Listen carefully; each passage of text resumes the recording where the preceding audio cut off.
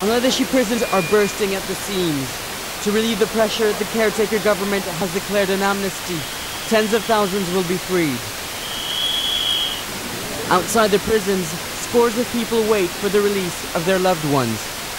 Rokea's son was arrested over a year ago for aggravated violence. He has just served half of his sentence, but he's up for release. Many of the prisoners are convicted criminals, but not all of them. But most of the people behind the bars, apart from the political prisoners, are the poor people, because they can't afford to come out, because they don't know where to go. They can't pay the fees. Truckloads of inmates are being brought in and out of prisons. This is Dhaka Central Jail, the biggest prison in the country. It has the capacity to hold 3,000 people. But at the moment, there are more than 11,000 people incarcerated in this prison. And there lies the root of the problem. There are too many people inside Bangladeshi prisons. More than 80,000 people are being detained in dire conditions in facilities that can only support a quarter of that amount. Mahbub Alom is one of the magistrate lawyers working to get people out of prison under the government's amnesty.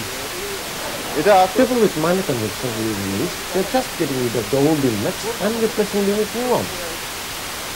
Up until last week, the police were on a major drive to stamp out agitators. In just a few days, 25,000 people were arrested, many of which were grassroots politicians that had threatened to take to the streets to protest against the caretaker government's heavy-handed nature. This has brought a sudden influx of inmates in the already overcrowded prisons. The authorities are just simply unable to cope with the sheer number of detainees. They believe that releasing old prisoners is the only way forward, a solution that comes as a relief for Rokeya and her son, who, like many families across the country, are being reunited with their loved ones. Nicholas Hawk, Al Jazeera, Dhaka. Let's cross to our London studio now and join Asif Saleh from the human rights group Drishtipat, or Take Notice. Thank you for joining us. Nicholas Hawk mentioned there the thousands of activists who were put in jail. Give us a bit of a background as to why that happened and how they're now just being released in this way.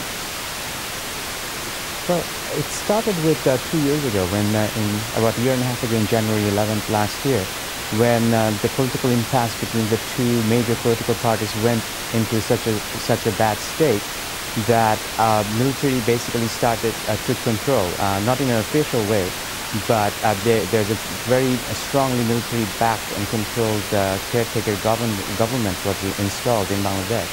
And since then, since their major agenda, they have said that, is to root out corruption, which was very much targeted towards the political parties. And over the last 16 months, they have taken the major brunt, the grassroots political, like Nicholas Hawk was saying, that the brunt of the anti-corruption drive that has been going on. And over the course of the whole year, there has been about 400,000 people arrested in and out. And the state of emergency was declared, which gives this government a sweeping power to arrest people without warrant, just based on suspicion. And basically...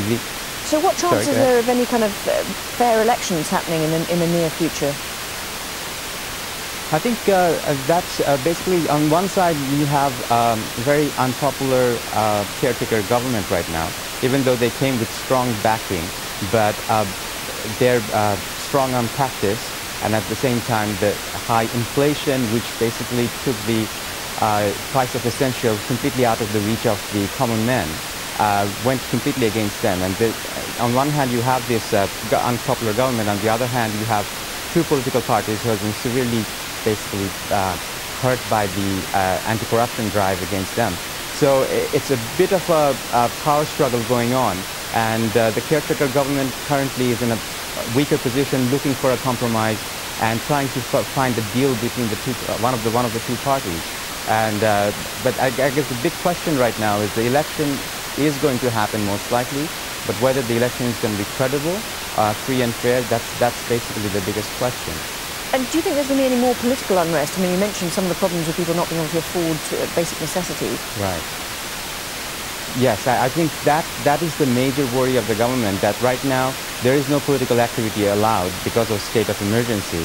And the political parties are demanding that if the election happens, the state of emergency has to be withdrawn. And there is a lot of the social unrest that is going on because of the high inflation. And the biggest worry for the government now is that these various social unrest, this worker unrest that is developing in various parts of the country, if the political parties get reunited and somehow be able to organize the social unrest, that is going to be the major threat for the government.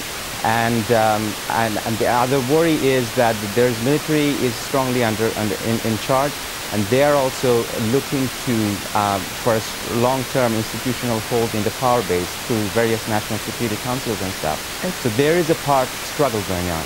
Okay, we'll have to leave it there. Thank you very much indeed, Asif Saleh, for joining us with your analysis. Still ahead on this news hour. I'm Teresa Bo in Península Valdez, Argentina, a place where every year around 1,000 whales